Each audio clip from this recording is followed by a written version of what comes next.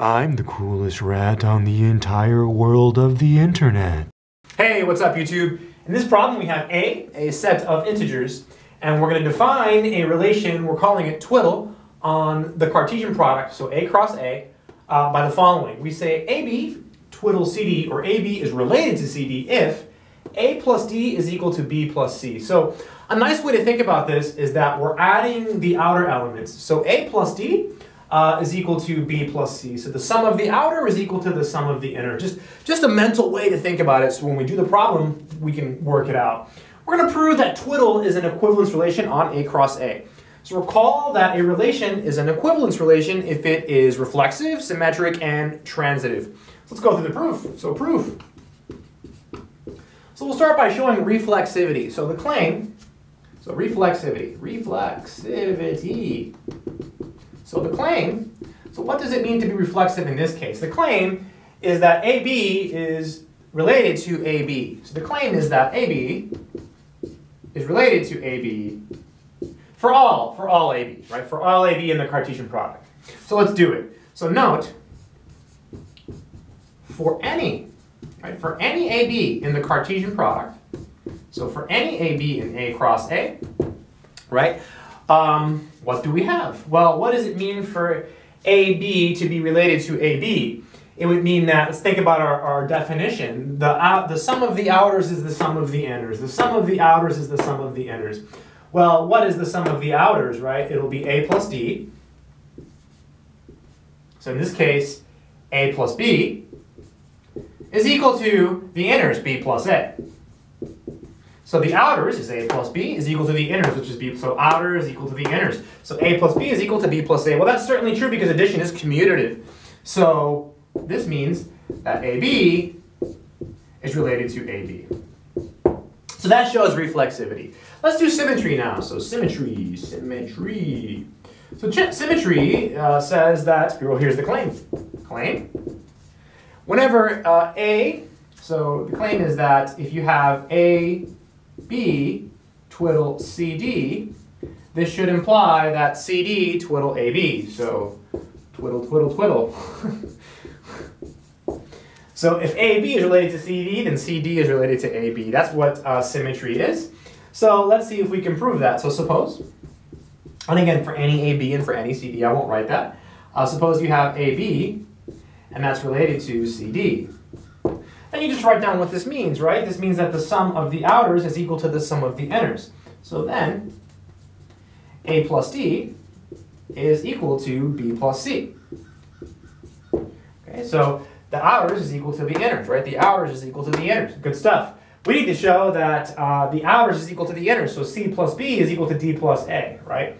So C plus B is equal to D plus A. So note, C plus B is right here. It's B plus C, right? So note, C plus B, which is B plus C, is equal to A plus D, which is the same thing as D plus A, right? Addition is commutative. So we already have it written down, so I'm just rewriting it. It's beautiful. So again, we suppose that AB is related to CD. That means A plus D is equal to B plus C. We have to show that CD is related to AB. That means that C plus B is equal to D plus A. But C plus B is equal to D plus A. Just read it backwards. C plus B is equal to D plus A. C plus B is equal to D plus A. C plus B is equal to D plus A. C plus D is equal to D plus A. It works out beautifully. So this shows that CD is related to AB, right? It's related to AB. A lot to think about when you do these problems. The last thing to prove is transitivity. Okay, so I'm running out of room, so I'm going to attempt to erase this. It worked. It erased. Beautiful stuff. So let's prove transitivity. So transitivity. Transitivity. So what is the claim for transitivity? It's a little bit harder. So for transitivity, the claim is that if AB is related to CD and CD is related to EF, then, so if AB is related to CD and CD is related to EF, transitivity says that AB is related to EF. It's transitive, right? It transmits. That's the right word. So then AB is related to EF. Beautiful stuff. Okay, so how do we prove this? Well, we start by assuming this is true and that this is true, and then we show this is true. So suppose, that's our claim. Now the proof. Suppose AB is related to CD for any AB and CD, and CD is related to EF for any CD and EF, etc. For any AB, CD, and EF, right? For any AB, CD, EF. It's like the alphabet. This means, so thus, or this means, well, what does this mean? This means that AB is related to CD. This means that the outers is equal to the inners. So A plus D is equal to B plus C. A plus D is equal to B plus C. So A plus D is equal to B plus C. And this means that the outers is equal to the inners. So C plus F is equal to D plus C. So C plus F is equal to D plus C. Okay, so now we have to show that AB is related to EF, right? That means the outers is equal to the inners. So I'm thinking we just write it down and do it. Let's just do it. That's how pros do it. So then, A plus F. Let's see. So A plus F needs to be equal to B plus E. So one way to do it is to think about this. This is a proof. It has to be true, right? So let's just assume it's going to be and just work with what we have and we should get the answer. Let's see. So we have A plus F and we need to get to, right. We're trying to show AB is related to EF. So we have A plus F and we need to get to BE, right? We need to get to, I lost track. Look at it. This is what we have to show. So A plus F is equal to B plus E. So here's A plus F. So we already have A, right? We already have A. So let's, it needs to be equal to B plus F, right? So let's just replace, let's replace the A. So A is equal to B plus C minus D, right? It's equal to B plus C minus D. B plus C minus D.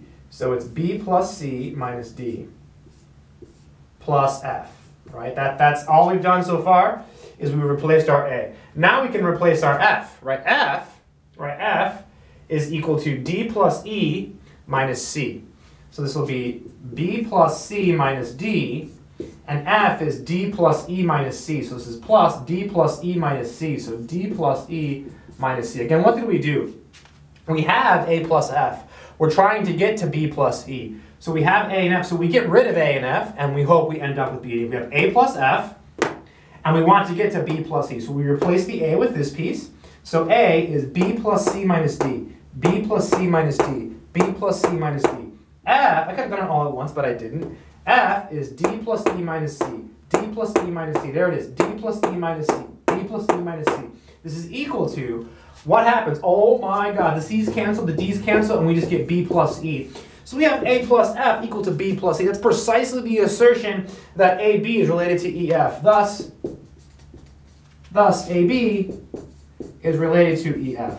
So this shows it's transitive. So we showed that our relation is symmetric, reflexive, symmetric, and transitive. Therefore, it is an equivalence relation on the Cartesian product A cross A. Thanks for watching this video. I hope it's made some sense. Until next time, thanks.